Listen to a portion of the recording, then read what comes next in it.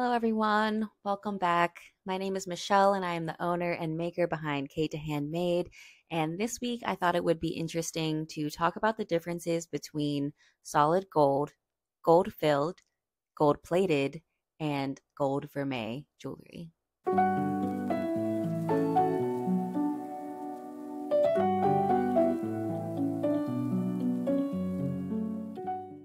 All right, now before we even get too far into this topic, let's talk about some reasons why people love gold so much.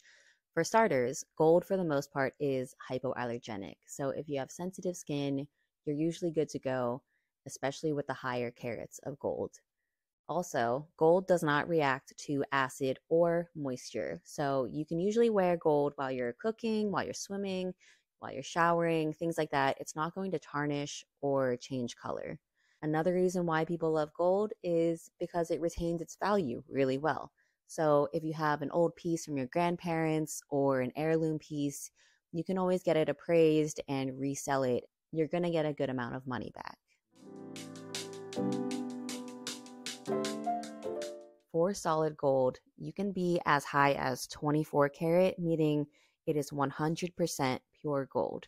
Now, this is the most expensive and I guess like most luxurious, but that being said, it's actually the least practical because 24 karat gold is super soft and malleable and will kind of nick and deform really easily. Like if you had a ring that was 24 karat gold, just by like banging it off a table sometimes will dent it. So that's not always ideal for everyday situations. So that being considered, people started adding alloys to gold to make it stronger, presenting 22 karat gold. That is when the gold is 91.7% pure gold, and the other 8% is typically made up of different alloys like zinc, silver, nickel, etc.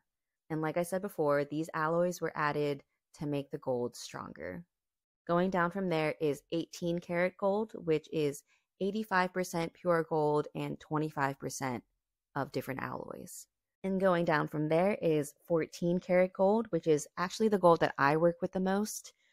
It is about 58.3% solid gold, and 41.7% of it is the other alloys.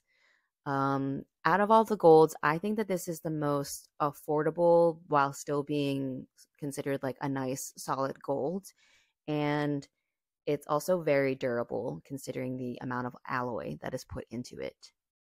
If you wanted to, you can go all the way down to like 10 karat, 8 karat gold, 10 karat being around 41.7% gold and 58.3% alloy. But just keep in mind that the lower in carats that you go like that, if you have sensitive skin, you might have a reaction just because there's a higher percentage of those other alloys in the metal.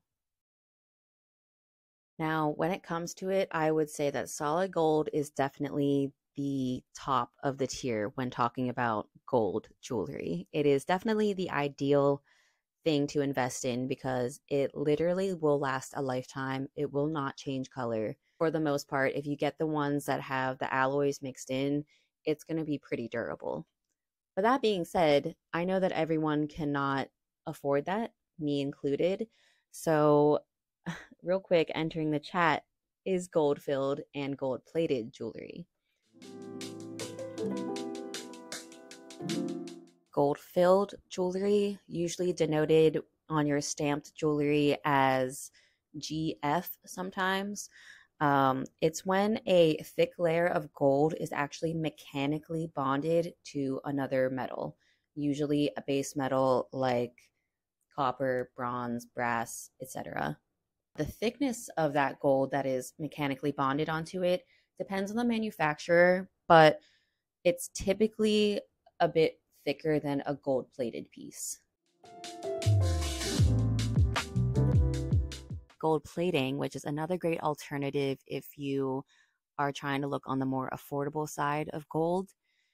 Gold plating is when a thin layer of gold is applied to the surface of your metal through an electroplating process, meaning usually your piece is going to be dipped into a bath and then gold is going to be like electrically put onto the surface.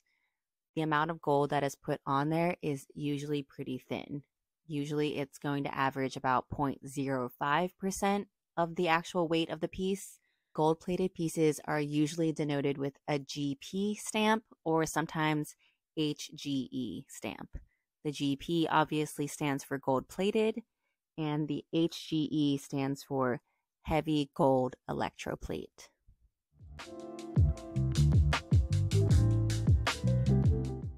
Now, gold plating is different than gold vermeil, which, for anyone that doesn't know, gold vermeil is actually a legal term that refers to a specific type of jewelry. Usually, the base metal in gold vermeil is going to be sterling silver or a fine silver. And then over that, it's going to have a thick plating of gold. And to be considered gold vermeil jewelry, it also has to be at least 2.5 microns thick.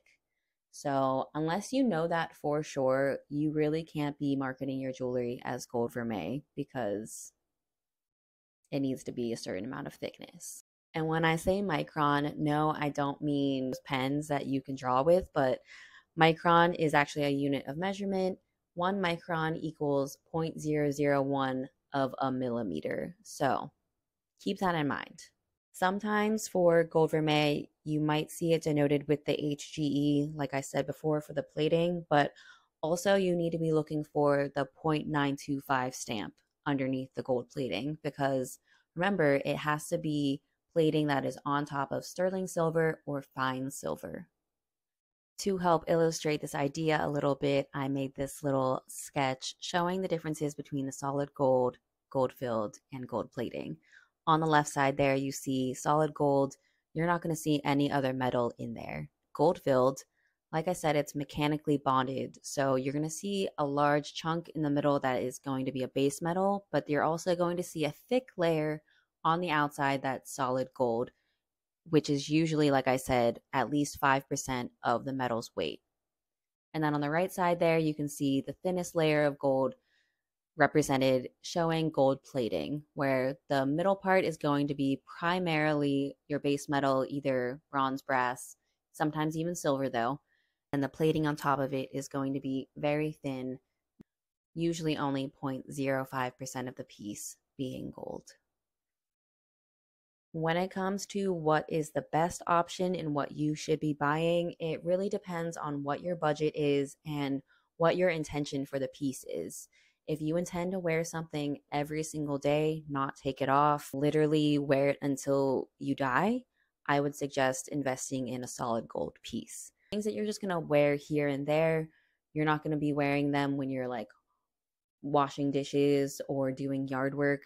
I would say maybe go with a gold filled or a gold plated piece. That's probably fine. Keep in mind, gold plated and gold filled pieces will eventually wear. If you are on a budget and you want to get that gold look, I think gold plating is a great option. You can always get your piece replated if the gold should start to come off, which I don't think is a huge deal. It's usually not more than $10 to $20 if you ask me to replate your piece. I hope I answered a lot of your questions, and if I was confusing about anything, please let me know and I will try to clarify. But thank you so much for tuning in, and I will see you all next week.